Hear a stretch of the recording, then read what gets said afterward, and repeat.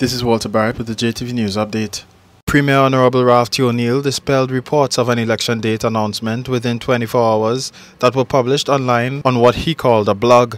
The Premier said that his secretary brought it to his attention, and he said that an election date will be decided upon in Cabinet, which is chaired by the Governor.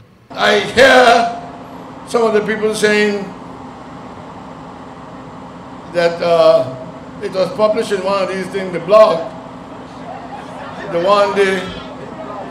one afternoon, the secretary brought it in to me.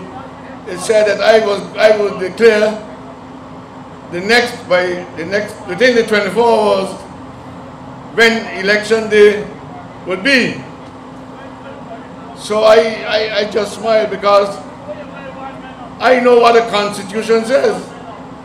The Constitution says the Governor will discuss it with the Cabinet, and the Cabinet is not me alone. To date, there has been no official announcement as to when this year's election will be held in the territory.